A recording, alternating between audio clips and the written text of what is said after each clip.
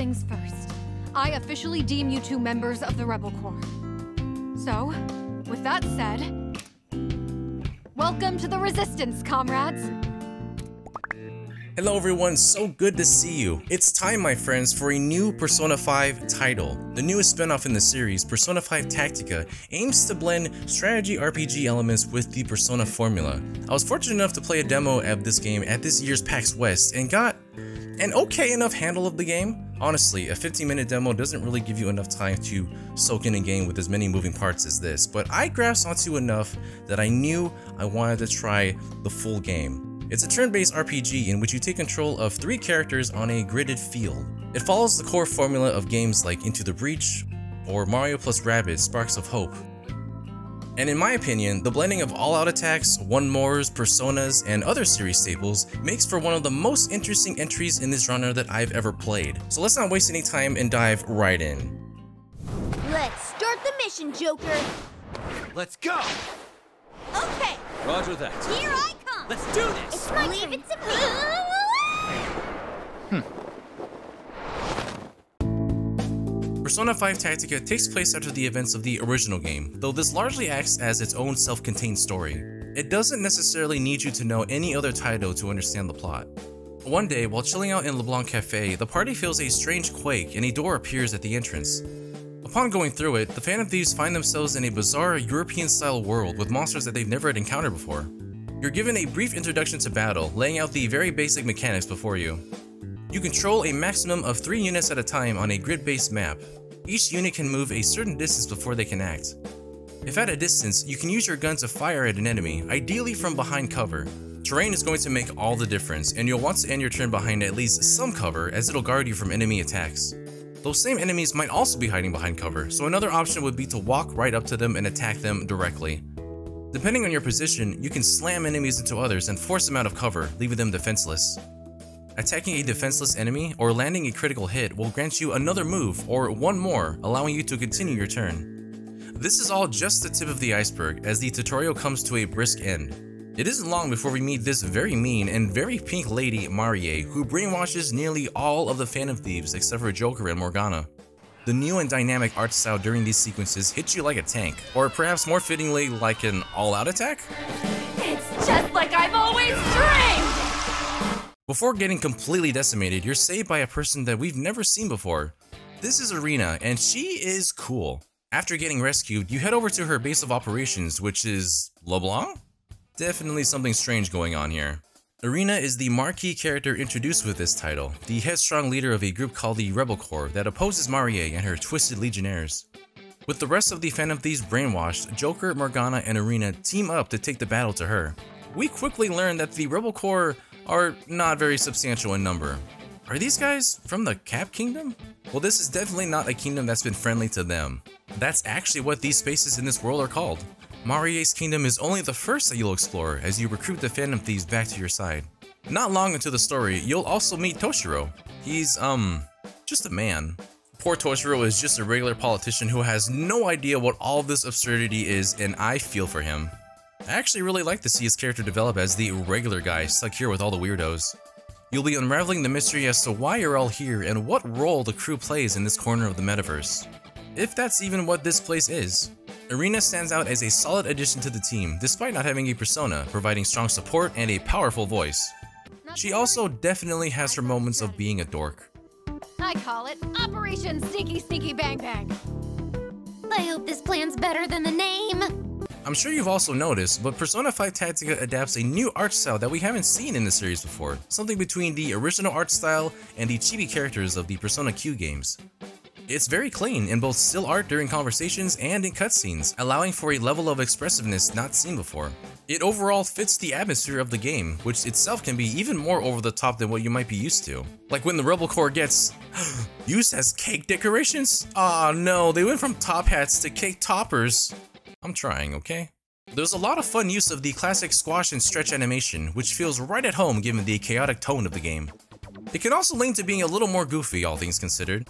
I didn't expect this game to be as charming as it is, and will keep your attention with its story and characters between battles. Once the premise of the story is more or less established after getting your party members back, the game will lean more into the tactical gameplay than exposition. As mentioned earlier, the introduction to combat is really just the start. Along with your gun and melee attacks, you can, of course, use your personas in battle. Each element also carries an additional effect, like moving enemies away from you, towards you, freezing them, or making them unable to act in their next turn, to name some effects. And despite having the same basic skills, they all function uniquely. Each type of gun has different ranges and attack styles. Some might be stronger single shots, or others will attack with an area of effect.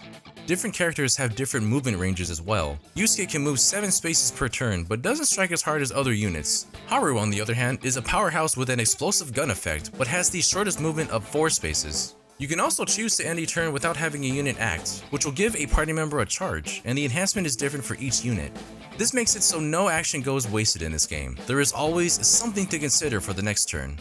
These all contribute to give each unit a role to fulfill, and does a good job to not make any one character vastly preferable to another. Everyone, given their same base functions, can work together to knock down enemies and give a unit one more move. While in this one more state, if you can triangulate your positions just right, you can pull off a triple threat, essentially the all-out attacks of this game. This can decimate your enemy forces, and the game is very clear at telling you when one is possible. So don't be afraid to take your time and run around the map a bit trying to figure out the best course of action. You'll have to be very mindful and particular with your positioning in this game. From going into cover for protection, to potentially chaining multiple triple threats in a row if you have different characters using one more on their turn. Surveying the battlefield and landing these strikes can be your most powerful asset that can really turn a battle around. And this very well will assist in reaching the extra goals that each battle has marked for you. Meeting these optional objectives will get you extra experience and money. The EXP, by the way, doesn't go to individual characters, but to one collective Phantom Thieves level. Everyone also has their own individual skill tree for you to customize your units even more intricately. Skill trees. This is where all of your unique abilities can be upgraded, and more sections will be unlocked as the story progresses. You can very freely remove and reallocate skills whenever you need to. I never understood games that require you to reset the whole tree to redistribute skills. This just makes a lot more sense. Battles themselves are a lot shorter than I expected them to be. The story itself consists of multiple smaller battles between shorter scenes. That back and forth keeps the pace going and doesn't let any single battle or scene drag on too long. In between those battles and scenes, you'll be prepping yourself at your base of operations, Le Bon Cafe. Here, you can take all the time that you need to prep your party with abilities, view key information, shop for new weapons, chat with your allies, and visit the Velvet Room.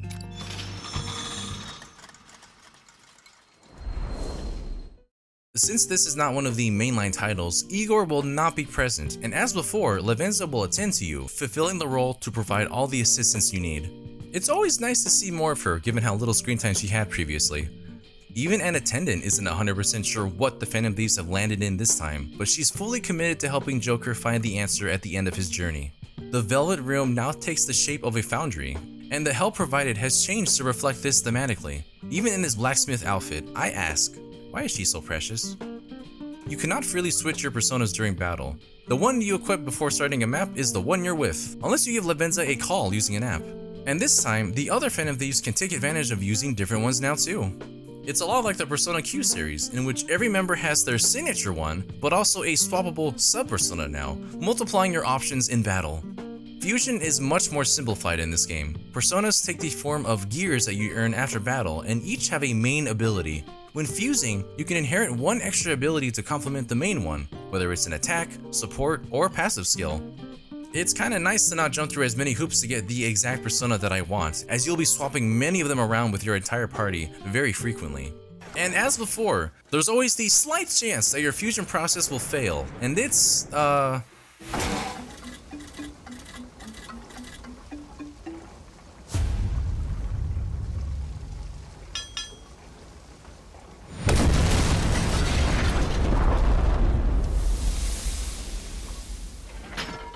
Look, she's trying her best. Just because you're an avatar of a higher order doesn't mean you can't have an off day. Not long into the story, Erina takes hold of the Flag of Freedom, a metaphorical and literal icon that is the key to setting your friends free. It continues the theme of rebellion, with the flag itself symbolizing liberation and freedom. It becomes the first unique skill you can use and introduces you to the voltage gauge, which rises when you attack or receive damage. I guess the revolution will be televised after all. I mean, I'm on Team Erina, are you? The flag, by the way, is in Latin and loosely translates to, if you want peace, conquer yourself. Ah yes, Persona and foreign languages. Latin, but also a lot of French. Mechanics continue to be introduced, sometimes in pairs. On the same map that introduces elevation and taking the high ground for an advantage, you'll also be tasked to escort characters like Toshiro who cannot fight to a designated area. Someone buy this poor guy a drink. You can even pull off a triple threat in varying elevations. Later, you can even smack an enemy off of the elevated areas and have a friend follow up with another attack. They introduced Baton Pass, but more is a term for when a unit gets knocked out. You can tag a unit and reserve in, but you'll be limited to just how many times you can do this depending on the difficulty level. Any unit that has not participated in the previous battle will be in peak condition, increasing their maximum HP and SP. There's also bonus effects that can pile on and increase HP, SP, melee, and range attacks, which varies depending on who's in your party. And despite what you might be familiar with in other Persona games, Joker is in fact not required to be in the party for every battle. You can mix and match your team however you like, whether it's part of the main story or one of the very many side quests. Yup, we've got those too! These optional quests will allow you to obtain more GP to spend on skill trees and even gain new personas. Some quests are quite a bit shorter than the main story ones. This one in particular is meant to get Erina from one side of the map to the other in a single turn. There are multiple quests that are treated more like a puzzle, as this one teaches the concept of one more to chain multiple turns on a single unit. They serve as active tutorials which highlight just how useful and integral some of your options can be in combat. As a player, I find them to be a very practical use of my time. There's just so many little spinning gears that turn this game into what it is, and a lot of it, for being adapted from the classic Persona formula, just works. It also works seamlessly into the UI. Did I mention the user interface yet? Look at that UI. How do they keep getting away with this series looking so dynamic and good every time? The use of analogous colors, sometimes combined with neutral palettes. Oh, and the transitions. Look at these all-out attacks and their cut-ins. It never ceases to catch my eye. But if big bold streaks of single colors isn't your thing, might I direct you to the extra DLC campaign? This is an entirely separate episode titled Repaint Your Heart that puts a spin on the usual rules we've grown accustomed to. While the main game seems to occur after the events of Persona 5, this one takes place sometime in November of Persona 5 Royal. Or at least I believe so, as Kasumi and Akechi are the main party members joining you this time. Repaint Your Heart released as Day 1 DLC for $20 and follows this trio as they tell a series of graffiti that has started appearing all over the city. One of them in particular depicts Arsene. It shouldn't be possible to know what Joker's persona looks like unless you've been to the metaverse. Their search leads the trio directly into a fight in a completely new world. The rules of battle now hinge on the application of paint on the battlefield. If you stand in the enemy's purple paint color, you won't be able to act or cover. That also applies to the enemy if they're on your team's teal paint. Every attack will scatter paint and make friend or foe standing in the opposite color vulnerable. This flips the usual strategies from the main game on its head, and you'll have to rethink how to approach combat. Your usual instinct to go into cover is no longer as safe as before, as it brings a refreshing twist to the usual formula without making the players feel too far out of familiar territory.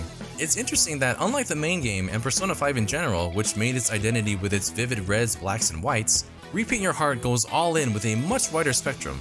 Seeing this many colors on a screen at once in a Persona game kinda threw me off, but as a story which follows the theme of street art, it works flawlessly. Every battle is a constant back and forth, with each hit splattering more paint in a series of turn-based turf wars. And no, I'm not going to say it!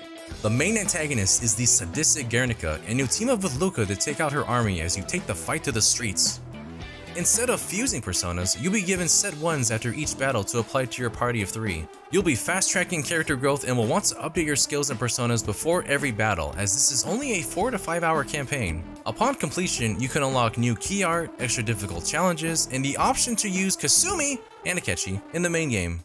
Or, well, that's half correct. You need to complete Repaint Your Hearts and the main game first. Then, only on a New Game Plus can you have them alongside you in battle. And like, I did expect that they wouldn't impact the story or anything, simply serving to be more units to use during a fight, but you cannot use them on your first playthrough. I enjoyed this game in the DLC, don't get me wrong, but I don't see myself going immediately back into the game when I finish just to play as 2 extra characters. I'm glad they're here at all, especially after their absence in Persona 5 Strikers, but it's a little sad to see Kasumi getting halfway shafted yet again. Overall, Tactica feels great and a solid choice to pick up if you're a fan of Persona 5 and or turn-based strategy games. It's also a great excuse to spend more time with the Phantom Thieves. From the flashy, high-impact combat down to the fun little conversations, like Joker thinking about who he would marry, which in fact can be anyone in your party. Or the realistic option. I know where I'm at in my life right now. But it's games like Persona Q2, Persona 5 Strikers, and now Tactica that remind me why I'm so attached to the Phantom Thieves. And if you're playing the game in English, you'll be happy to know that everyone on the voice cast returns to reprise their roles. They feel like old friends at this point. And whether or not you feel as though they may have overstayed their welcome by now, these are the characters that brought Alice's side series to the mainstream. And don't worry, as excited as I am to revisit Persona 5's world, we're thankfully very close to Persona 3 Reload. Can't wait for some of you to meet these characters for the first time. We're just a few full moons away. And that's my look at Persona 5 Tactica and its DLC. There's a lot of games coming out this season, so I'm glad I had some time for it as a tactical RPG fan. Did you pick up the game? Let us know down below, and if you like what you saw, please leave a like, consider subscribing, boop that bell, and take a peek at our Patreon, where for just $1, you can have access to our private Discord where you can tell me your favorite Bell Room attendant. It's probably still Elizabeth. Shout out to Nameless though. Man doesn't get enough respect for playing the piano in the Velvet Room for this many years. And technically a part of the Headband clan. He just wears it a little bit low, you know? It's fine. It's all in his artistic vision, which I hope isn't an insult to say to him in hindsight. Alright, that's enough. Thanks for watching, everyone. Till we meet again.